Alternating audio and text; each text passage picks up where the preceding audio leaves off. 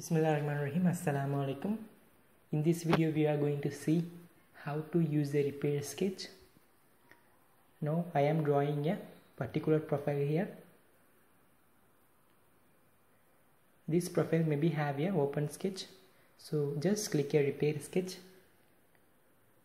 After click the repair sketch, there is a dialog box is appearance here. You can change the gap of the sketch which you want to visible here. For example, 0.17 mm gap. In between this gap we have here 3 open sketches.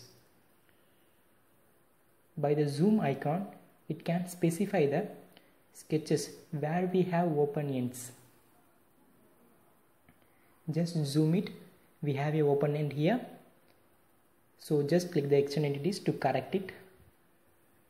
Just click the line to be extended.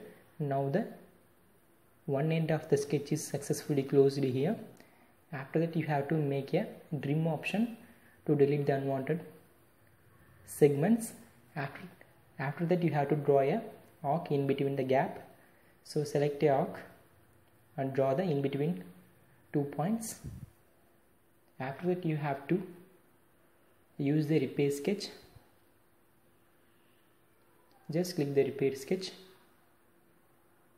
It describes there is no problems found. It means there is no open sketches or open ends in the sketches. The main use of the repair sketch is finding the open ends or open